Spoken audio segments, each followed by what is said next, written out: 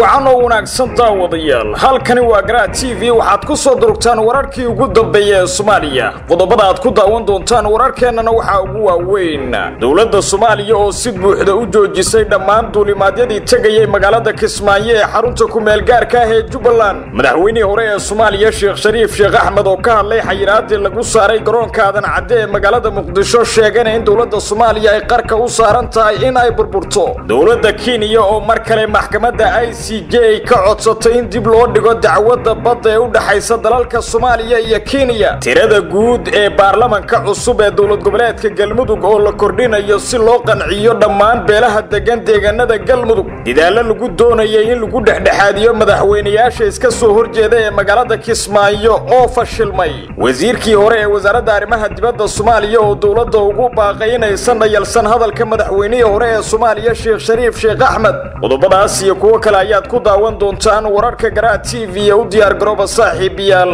iyagoo faahfaahsan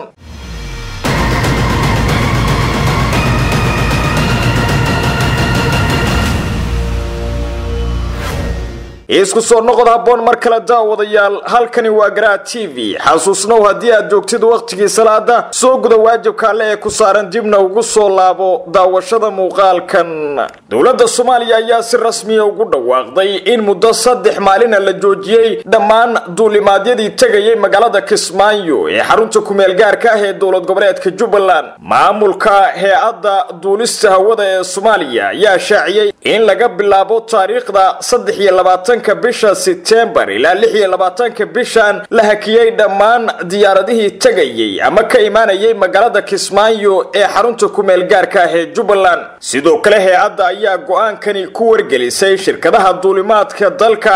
gaar ahaan kuwa isticmaala garoonka magaalada Kismaayo ee xarunta Jubbada Hoose arintan ayaa waxa dawladdu ay kaga goleedahay sidii ay u baajin lahayd mas'uuliyiinta ka qayb galaysa xafladda caleemasaarka madaxweynaha Jubbaland Axmed Maxamed Islaan Axmed Madoobe dawladda dhexe ayaa gabi ahaanba ka hortimid doorashadii dib loogu soo doortay madaxweynaha Jubbaland taasoo dhawaan ka dhacday magaalada Kismaayo ee xarunta maamulkaasi waxaana arintani ay ku soo aadaysaa iyadoo maalin ka hor madaxweynihii hore ee Soomaaliya iyo wafdi uu hogaaminayo loo diiday in ay ka dhoofaan garoonka aadan cadde ee magaalada Muqdisho xilli uu ku sii jeeday garoonka diyaaradaha ee magaalada Kismaayo si uu kaga qayb galo caleemasaarka madaxweynaha Jubbaland Axmed Madoobe Sh.Shariif ayaa ujeedkiisu waxa uu ahaa ka qayb galka xafladda caleemasaarka madaxweynaha Jubbaland laakiin dawladda Soomaaliya ayaa ay soo taagtay safarkiisa iyadoo ku sheegtay inaanay diyaaradiisu haysan warqadda fasax ah ee ay ku tagi lahayd magaalada Kismaayo waxaana go'aankani uu noqonayaa kii saddexaad ee tan iyo markii dib loo doortay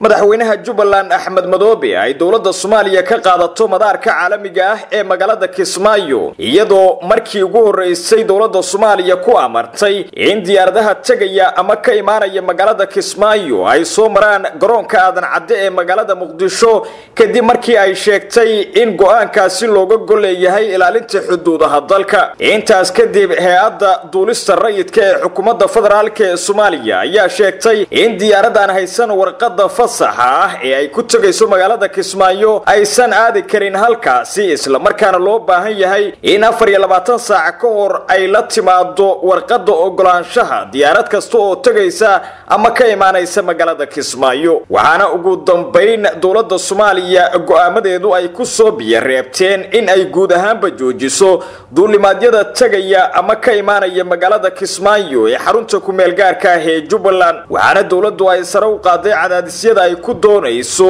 in aysan mas'uuliyiin ama dad kale aysan ka qayb galin xafladda caleemasaarka madaxweynaha Jubbaland taasoo la asteeyay in ay magaalada Kismaayo ka dhacdo 26 bishan September dawladda Soomaaliya ayaa gaashaanka u daruurtay natiijada doorashadii uu ku soo baxay madaxweynaha Jubbaland Axmed Maxamed Islaan Axmed Madoobe taasoo ay sheegtay in aysan ahayn mid xor iyo xalaal ah isla markaana madaxweyne Axmed Madoobe uu isagu isu soo doortay waxaana dawladda Soomaaliya ay ku baaqday in dib looga qabto magaalada Kismaayo doorasho ku celisa oo ay u siman yihiin dhammaan musharaxiinta daraynaysa xilka madaxtinimada ee Jubbaland waxaana xiisada arrinkaasi ka dhalatay ay cirka isku shareedhay iyadoona xurgufta u dhaxaysa dowladda Soomaaliya iyo maamulka Jubbaland ay gaartay heerkeedii ugu xumaa maamulka Jubbaland ayaa warar kala duwan ka soo saaray go'aamada dowladda Soomaaliya ee ku wajahan gegida diyuuradaha ee magaalada Kismaayo waxayna sidoo kale ka hadleen dhibaatooyinka ka dhashay xayiraadaha dowladda Soomaaliya ay saartay garoonka Kismaayo maamulka Jubbaland waxa uu sheegay in arintaasi ay saameyn ballaaran ku yeelatay mas'uuliyiinta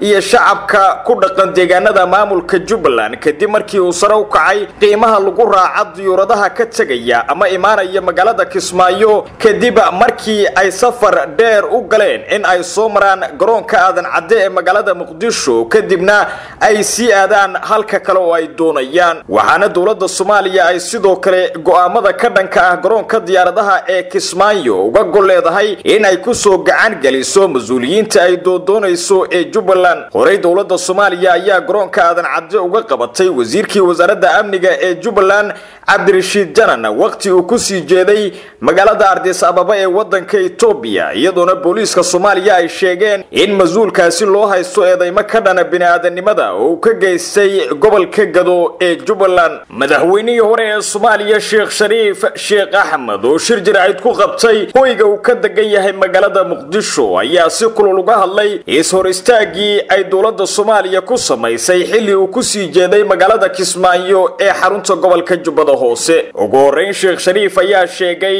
in madaxda dowladda federaalka ee Soomaaliya ay baal marayaan shuruucda dalka halkii laga rabay in ay ilaaliyaan dastuurka u yaala jamhuuriyadda federaalka ee Soomaaliya inta jeer ee madaxda dowladdu ay garab maraan shuruucda u taala dalka xisaab ma leh ayuu hadalkiisa si raaciyay madaxweynihii hore ee Soomaaliya Sh.Shariif Sheekh Axmed sidoo kale waxa uu tilmaamay in isaga iyo madaxweyne Farmaajo ay u siman yihiin sharciga isla markaana uu ka duuli karo garoonka una isna ka dhoofi karo taasna ay xaq u siinayso muwaadinimadiisa sida uu hadalka u dhigay madaxweynihii hore ee Soomaaliya waxa uu sidoo kale intaasi ku daray madaxweynihii hore ee Soomaaliya in dowladii ku meel gaarka ahayd isla markaana uu madaxweynaha ka ahaa ay dadaal badan ku bixisay garoonka aadan cadde kuna guuleysay dhowr sano kadib in ugu yaraan diyaaraduhu ay ka soo dagaan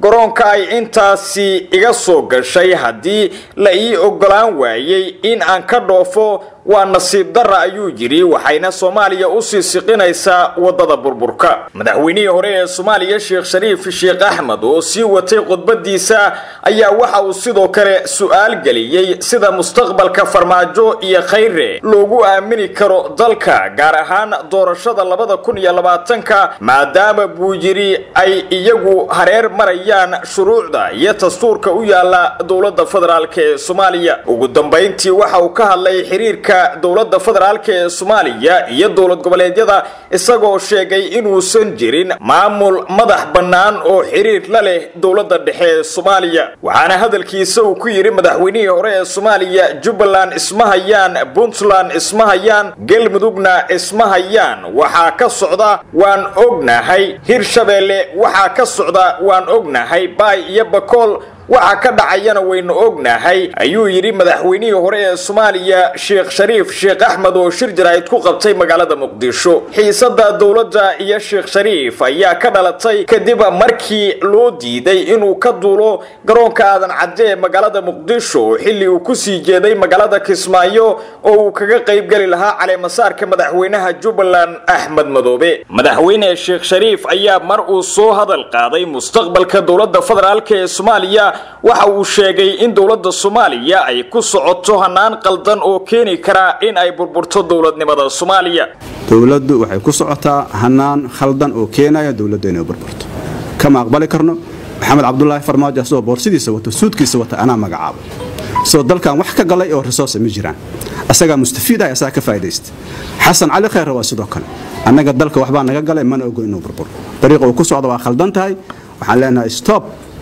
meesha joogto ma dhaafi kartid Soomaaliya isu timaado mahadsantiin assalaamu alaykum waxaan rabaa warkaygu inuu cadaado dawladdu waxay ku socotaa hanaan qaldan oo keeni kara in dawladdu ay burburto kama aqbali karno Maxamed Cabdullaahi Farmaajo oo boorsadiisa iyo suudkiisa isagoo wata aan anigu xilkan u magacaabay inuu burburiyo dowladda Soomaaliya waxaa sidoo kale la mid ah ayuu yiri Khayre. Madaxweynihii hore ee Soomaaliya ayaa sheegay in madaxweynaha haatan talada haya waqtigu imaanayay jagada uusan wadan wax faa'iido balse ay iyagu xilkani u magacaabeen, laakiin waxa uu sheegay in madaxweynayaashii isaga ka horeeyay ay dalka juhdi dheer ku bixiyeen, taasoo uu sheegay in aysan ka aqbali doonin in wixii ay ku soo dhinteen uu imika burburiyo. Waxa uu sheegay in sida haatan ay ku socoto dowladdu ay tahay hanaanka burburka, isagoo ugu baaqay in ay ka joogsadaan isla markaana wada tashi la iskugu yeero dhammaan dadka Soomaaliyeed. Dowladda Kenya ayaa mar kale ku laabatay maxkamadda qaadaysa dacwadda dhinaca badda ee u dhaxaysa dalalka Soomaaliya iyo Kenya ee ICJ iyadoo ka codsatay in mar kale dib loo dhigo kiiskaasi. Dowladda Kenya ayaa sheegtay in ay ku yar tahay 2 bil ee ay siisay maxkamadda cadaaladda adduunka ee ICJ ee ah ilaa 4 bisha November, waxayna maxkamadda cadliga ka codsatay in waqti intaasi ka badan la siiyo dowladda Kenya si ay kaga baaraan degto qareenada u doodaya kiiskaasi. dowladda Kenya ila ku dhow kiiskaas ayaa sheegaya in Kenya oo horay ugu hungowday in muranka badda xal laga gaaro meel ka baxsan maxkamadda ay haatan dib ugu laabatay maxkamadda ICJ iyadoo hor dhigtay codsi kale oo ku aadan in maxkamaddu ay siiso waqti dheeraad ah oo dowladda Kenya ay kaga soo fakarto kiiskaasi. maxkamadda ICJ wali lama soo xiriirin Soomaaliya, laakiin waxaan la hubin waxa ay xukuumadda Muqdisho ka yeeli doonto haddii dalabkan dowladda Kenya ay mar labaad u gudbisay maxkamadda ICJ ay maxkamaddu aqbasho. dowladda Kenya ayaa horay maxkamadda ICJ waxay kaga codsatay in la siiyo 12 bilood oo ay kaga soo fakarto kiiska u dhaxeeya dalalka Soomaaliya iyo Kenya ee ku aadan damaca dowladda Kenya ay ku doonayso qayb ka mid ah biyaha Soomaaliya, laakiin maxkamadda ayaa ku gacan saartay codsigaasi iyadoo oo siisay muddo 2 bilood ah oo ay dib ugu soo magacaabi karto qareenada u doodaya kiiskaasi dowladda Kenya. dowladda Kenya ayaa ku jirta siyaasad madaxgeed la dhaca oo ay ku doonayso in ay waji kale u yeesho dacwadda hortaala maxkamadda ICJ ee ay ku doonayso in ay ku qaadato qayb ka mid ah biyaha Soomaaliya, waxaana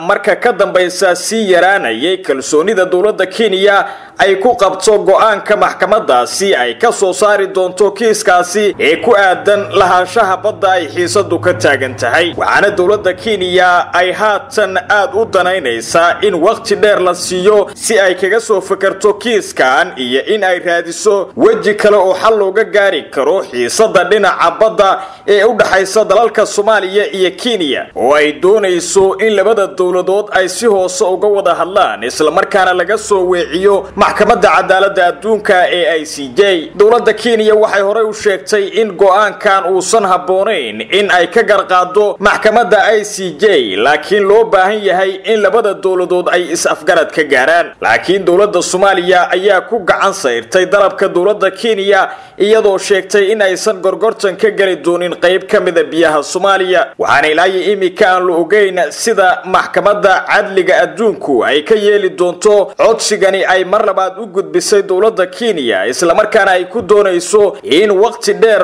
lagu siiyo kiiskani. maxkamadda ayaa dhawaan go'aamisay in 4 bisha November ee sanadkan 2019 si toos ay u bilaaban doonto dhageysiga dacwaddaas isla markaana maxkamaddu ay gaari doonto go'aanka kama dambaysta. wararka naga soo gaaraya magaalada Dhuusamareeb ee caasimadda dowlad goboleedka Galmudug ayaa ku waramaya in la kordhiyay tirada baarlamaanka cusub ee dowlad goboleedka Galmudug doorashada dhawaan ka dhacaysa deegaanada maamulkaasi. mas'uuliyiin ka tirsan dowlad goboleedka Galmudug oo ku sugan magaalada Dhuusamareeb ayaa warbaahinta u xaqiijiyay in baarlamaanka cusub ee dowlad goboleedka Galmudug laga dhigayo 119 xildhibaan, taasoo ujeedkeedu yahay in la qanciyo dhammaan beelaha degan deegaanada maamulka Galmudug si loogu qanciyo doorashada ay dowladda Soomaaliya garwadeenka ka tahay ee la filayo inay dhawaan ka qabsoonto magaalada Dhuusamareeb. kordhinta tirada xildhibaanada ayaa timid ka gadaal markii maamulka ahlu sunna ay dalbatay in la siiyo ugu yaraan 30 xildhibaan baarlamaanka cusub ee dowlad goboleedka galmudug taas oo muran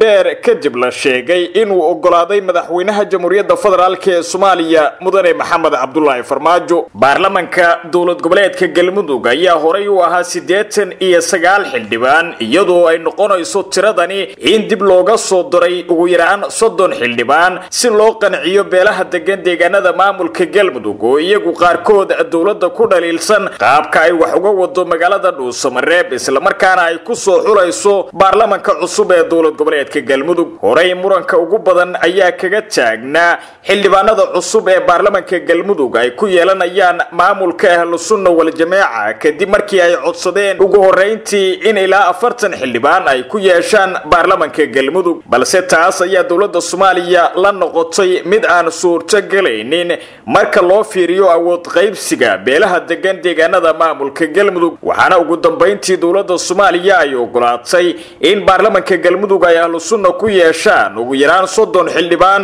taas oo noqonaysa in ay yeeshaan awoodda ugu badan xildhibaanada baarlamaanka galmudug waxaana taasi ay keeni kartaa in ahlu sunna ay awood u yeeshaan aqlabiyadda codaynta marka loo eego madaxweyne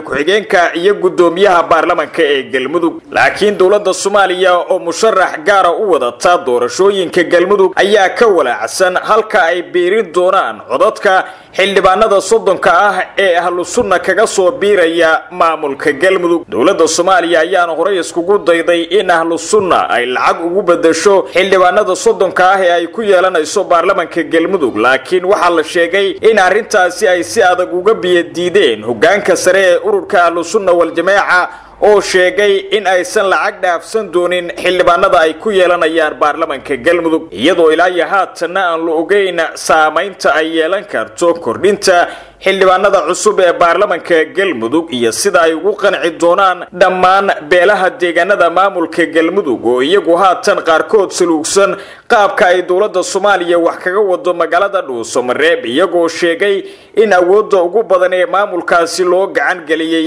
ururka ahlu sunna wal jameeca ee ka taliya qaybo kamid ah gobolka galgaduud yuusuf garaad cumar wasiirkii hore ee wasaaradda arrimaha dibadda ee Soomaaliya ayaa ka falceliyay qodbadii saameynta lahayd ee uu jeediyay madaxweynihii hore ee Soomaaliya Sh.Shariif ayuu sheegay inuu yahay madaxweyne hore isla markaana dowladda laga doonayo in aysan dhayalsan hadalkiisa oo abuuri kara saameyn bulsho sida uu hadalka u dhigay madaxweynihii hore ee Soomaaliya Sh.Shariif waxaan hadalkiisa u arkaa mid dib u dhac u horseedi kara oo aanay ahayn in la sahlado wax ma dhimi karo dad baale laakiin ma doonayo intaas la isla gaaro ma ahan in la dhayalsado mana ahan in la iska dhaga tira ayuu yiri hadalka madaxweynihii hore ee Soomaaliya Yuusuf Garaad Cumar waxa uu dowladda dhexe ee Soomaaliya ugu baaqay in ay xasiliso khilaafka cusub ee ka dhashay Xayiraad la saaray madaxweynihii hore ee Soomaaliya Sh.Shariif waxaan dowladda ugu baaqayaa iyada oo danta guud eegaysa in ay xasiliso khilaafka oo ah mid markii horeba laga baaqsan karay ayuu yiri wasiirkii hore ee wasaaradda arrimaha dibadda ee Soomaaliya xildhibaan Faarax Sheekh Cabdulqaadir oo kamid ah mudanayaasha golaha shacabka ee baarlamaanka jamhuuriyadda federaalka ee Soomaaliya oo maalmihii dambe ku sugnaa magaalada Kismaayo ee xarunta gobolka Jubbada Hoose ayaa halkaasi ka waday kulamo uu ku dhexdhexaadinayo madaxweynayaasha iska soo horjeeda ee maamulka Jubbaland Faarax Cabdulqaadir ayaa la sheegay inuu isku dayay xal u helidda xiisada siyaasadeed ee ka dhex jirta dowlad goboleedka Jubbaland ila xogogaal oo ku sugan magaalada Kismaayo ayaa warbaahinta u sheegay in xildhibaan Faarax uu siyaabo kala duwan ula kulmay mucaaridka Jubbaland iyo dowladda hadda si shaqaynaysa ee ka jirta magaalada Kismaayo wararka ayaa sheegaya in uu talo ahaan u soo jeediyay Faarax Sheekh Cabdulqaadir madaxweyne Axmed Madoobe in uu tanaasulo oo xilka Jubbaland baneeyo taas badalkeedana uu uu keensado shakhsi maqaal saar ah oo isaga xukunka uga dambeeya Jubbaland. soo jeedintaas ayaa la sheegay inuu ka biyadiiday madaxweyne Axmed Madoobe isla markaana shaaca ka dhigay inuu dhiig u soo bixiyay qabashada Kismaayo iyo inuu soo unkay maamulka Jubbaland ee haatan ka jira magaalada Kismaayo. sidoo kale Faarax Sheekh Cabdulqaadir ayaa la kulmay Cabdirashiid Xidig iyo Cabdinaasir Seeraar oo ah xubnaha aadka u mucaarisan Axmed Madoobe oo waliba sheegtay in ay yihiin madaxweynaha saxda ah ee Jubbaland. Seeraar iyo Xidig labaduba waxa ay diideen dalabka Faarax Sheekh Cabdulqaadir oo ahaa in ay tanaazulaan oo ay u turaan dadka iyo deegaanka Jubbaland iyagoo sheegay in Axmed Madoobe uu afduub ku haysto deegaanada maamulka Jubbaland. wajigabaxa uu la kulmay xildhibaan Faarax Sheekh Cabdulqaadir ayaa ku soo aadaya xilli laba cisho kadib Axmed Madoobe isku diyaarinayo xafladda caleemasaarka ee ka dhacaysa magaalada Kismaayo. waxaana sidoo kale wararku ay sheegayaan in mudanahani ka tirsan golaha shacabka ee baarlamaanka Soomaaliya uu go'aansaday inuu imika iskaga soo baxo magaalada Kismaayo ee xarunta ku meel gaarka ah ee Jubbaland kadib markii uu ku fashilmay isla markaana uu wajigabax kala kulmay dadaalo uu ku doonayay inuu ku dhexdhexaadiyo madaxweynayaasha isdiidan ee ka jira magaalada Kismaayo. xildhibaankan ayaa doonayay inuu tanaasulo madaxweynaha Jubbaland isla markaana uu keensado shakhsi isaga ka amar qaata kaas oo ay taageeri karaan beesha caalamka iyo dawladda Soomaaliya. waxaana sidoo kale uu ugu baaqay madaxweynayaasha kale ee jooga magaalada Kismaayo sida Cabdinaasir Seeraar iyo Cabdirashiid Xidig in ay u turaan shacabka deegaanada Jubbaland oo ay sameeyaan tanaasul isla markaana ay dib uga laabtaan sheegashadoodii madaxweynaha Jubbaland ee magaalada Kismaayo. wararkii ugu dambeeyay Soomaaliya waa naga intaas saaxiibayaal tan iyo kulanti dambe nabadgelyo.